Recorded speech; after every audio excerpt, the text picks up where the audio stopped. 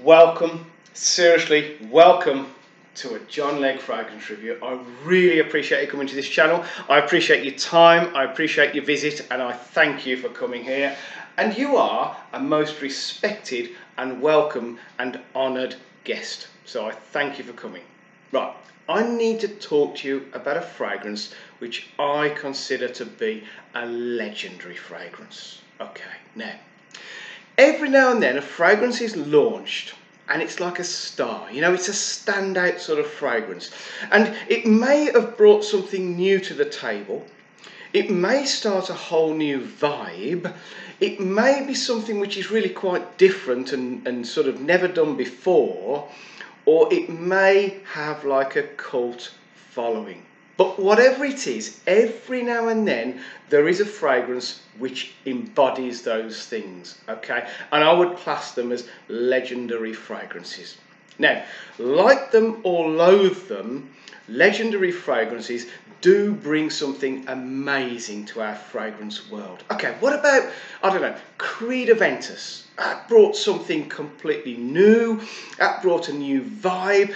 And what about Baccarat Rouge 540? What about Paco Rabanne 1 million? You know, you may be there going, oh Leggy, I don't really like these fragrances. Like them or loathe them, they all brought something amazing to our fragrance world. And how many times have those which I've just mentioned been copied, been cloned, been inspired by? You know what? People like these fragrances, and you may not be able to afford those legendary fragrances, or you may not particularly like them, but you'll like what they have inspired and changed in our fragrance world. In the 1980s, early in the 1980s, YSL, Yves Saint Laurent, launched what I consider to be a legendary fragrance, and it was called KOUROS. Okay, it was the white, sort of satin white bottle with the chrome trims, and you know what? It was an ultra alpha male fragrance, slightly sweet, in an 80s, 1980s sort of sweet way, slightly floral and slightly earthy, with a sort of a weird sort of animal sort of vibe at the bottom, and of course oakmoss, which defines the 80s, but we'll talk about the ingredients in a minute. So in 1981, I believe it was, this fragrance was launched, and I cannot tell you how into this fragrance I was. If I was to try and remember how many bottles of the Eau de Toilette, the spray, the 100 ml I had, I'm guessing I was in double figures of the bottles that I got through. And unfortunately, I do not have an original bottle. I've finished them all, and I don't tend to keep my bottles. I tend to, you know, recycle them or whatever. So I don't have an original bottle, and I was that into it. I went and I bought the aftershave splash and the soap, which came in a little dish, a little plastic dish, the soap, not the shower gel, it was the soap. And then I had the deodorant spray, and you know what? I absolutely loved KOUROS. It ticked every box for me.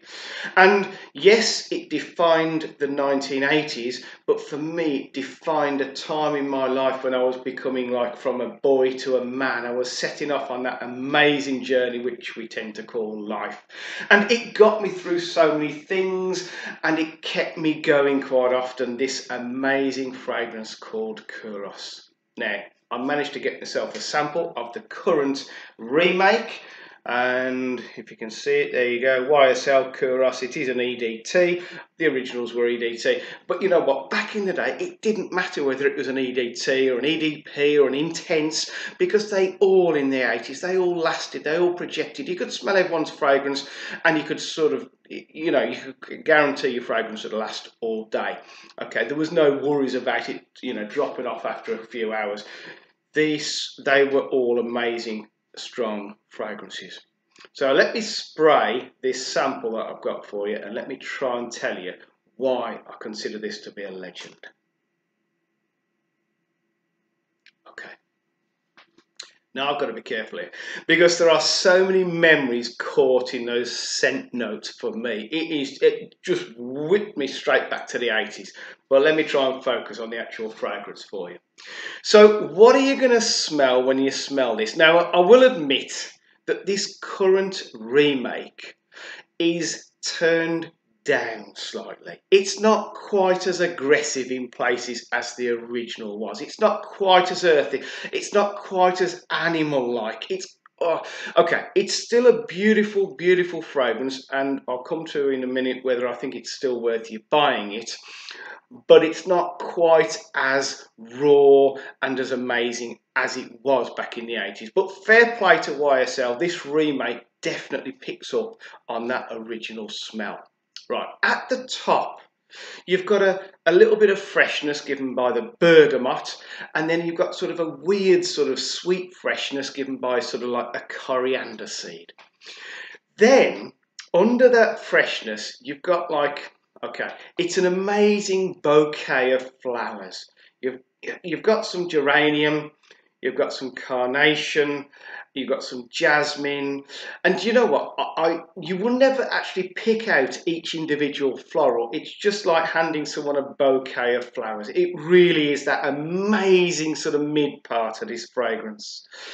You've also got a little bit of cinnamon in there, a dash of cinnamon. It's not too obvious, but you may pick up on the cinnamon. And at the bottom, you've got that sort of very animal sort of note.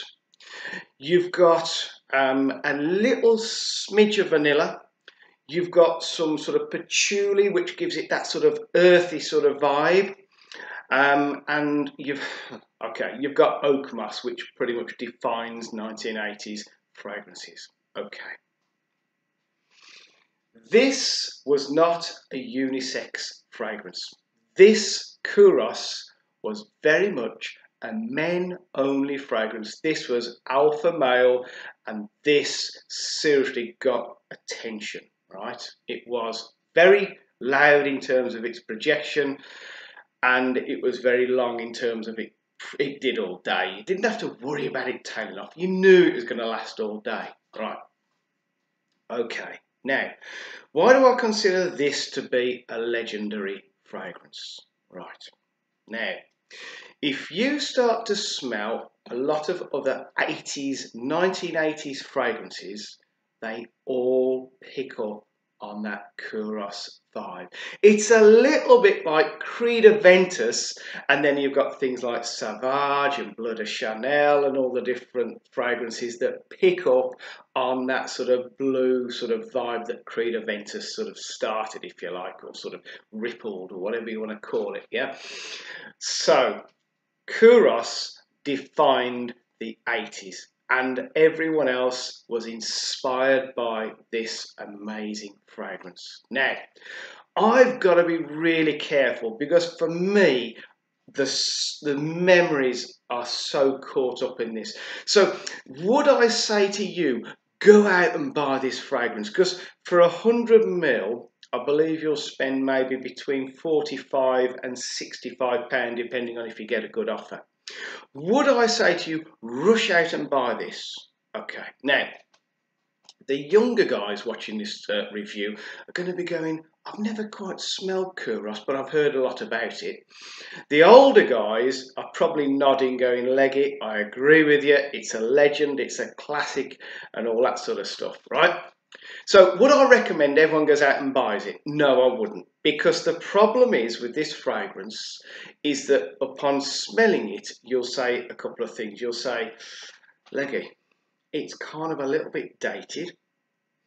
Leggy, it's kind of very 1980s. And then you'll say things to me like, Leggy, we've kind of moved on. The world's moved on. We're into different vibe of fragrances. All right.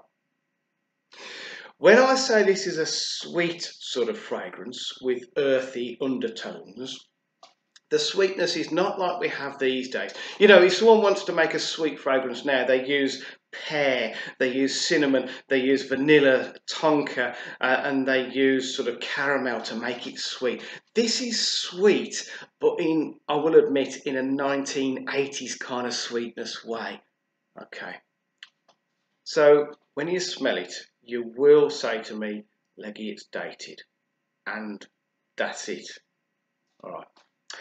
I'm not going to tell you to rush out and buy this fragrance, even though the performance of the current EDT is solid. You will smell it on you all day long. And for about 2.5 hours, it actually projects very, very nicely.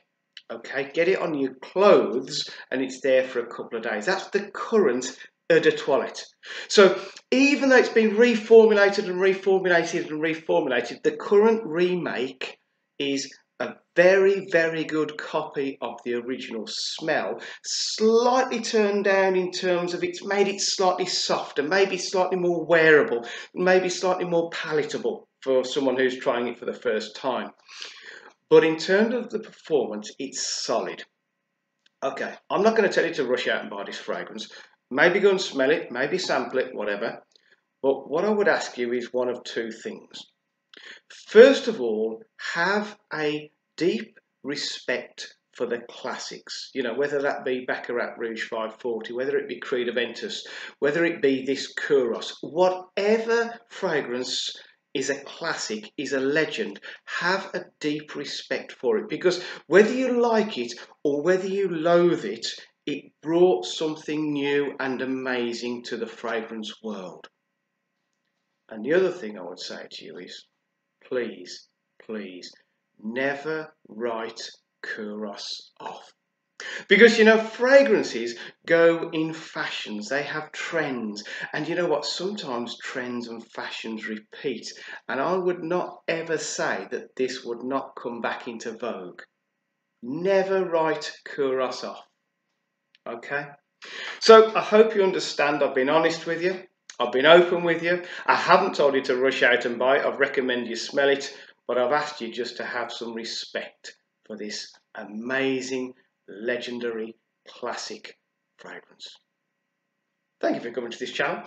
A thumbs up would be awesome, a subscription would be amazing, and a comment. Let me know if you are still rocking KOUROS, whether you rocked it in the past, whether you think it's suitable for today's wearer. Let me know and I'll try and get back to you as soon as I can. Much love, much respect, and thank you for coming to this channel. Take care, spray fragrance every single day, and I hope to see you next time. Goodbye.